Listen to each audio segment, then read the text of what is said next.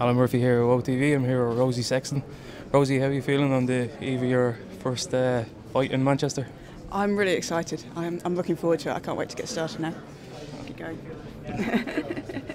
So, have you any game plan set in place? Yes. Do you want to share? No.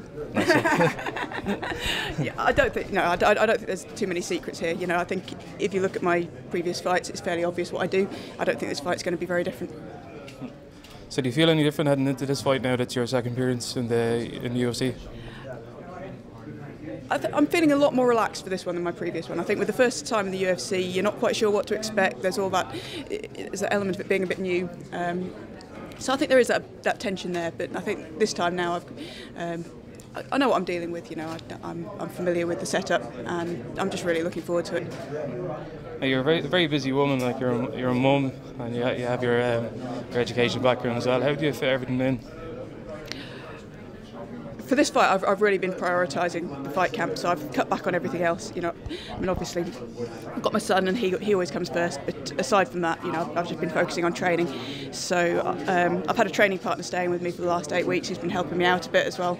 So I've just been able to focus solely on that. So I've been in the gym a couple of times a day, and I'm feeling in pretty good shape. And where do you think you have the advantage in this fight?